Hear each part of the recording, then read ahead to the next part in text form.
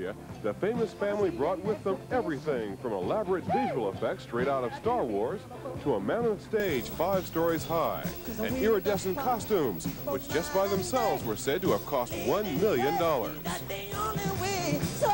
But for Stacy Evans of North Philadelphia, this concert was more than just one more super hype pit stop for the Jacksons and their megastar leader, Michael. This was yet another chapter in a passionate 16-year love affair with a group of brothers who first managed to turn her head their way back in the late 60s. I remember the first time I saw them very well. I was downstairs in the kitchen. They're little. They're like me. You know, I can identify with that. Stacy Evans did a little more than just identify with the Jacksons. She turned her bedroom into a shrine to Michael, Jermaine, Tito, Marlon, and Randy. These days, Stacy says her bedroom is merely a pale imitation of what it used to look like. That's because she's now 26 and a college graduate who majored in dance.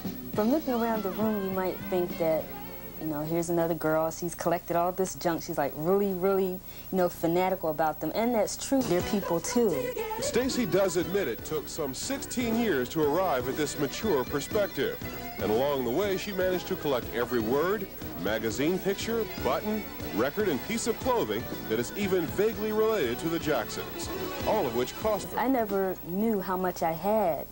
Stacy has so many Jacksonian items that she was able to deck out her home in memorabilia for the Vision's cameras. Every room except the kitchen and the bathroom.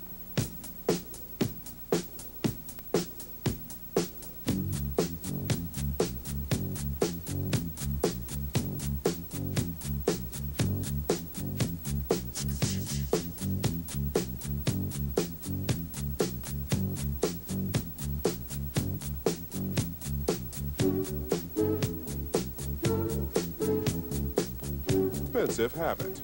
It's been an experience, I think.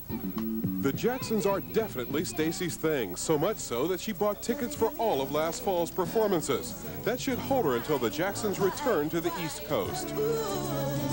Meanwhile, Stacy Evans plans to continue collecting, not with the same fervor she showed in the past, but with some restraint and decorum. After all, one simply can't fail to update what must be one of the largest collections of Jackson doodads in the Delaware Valley. And she's not about to donate it to whatever worthwhile charity or museum that would promise to take care of it. It's too valuable. It's coming up.